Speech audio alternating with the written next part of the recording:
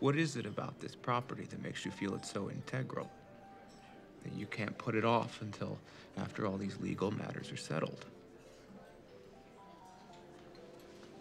It's a very good question. This property gives us many things. First, access to the river, so I can bring in my fuel directly from any provider in the world straight to my tanks. Second, it has over 10 million gallons of storage capacity, so I can buy in the summers when the price is low and sell to my customers and, more importantly, my competitors when the price is high. I will no longer just drive trucks that will control my fate.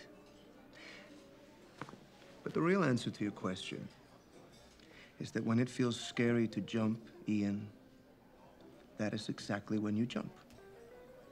Otherwise, you end up staying in the same place your whole life. And that I can't do.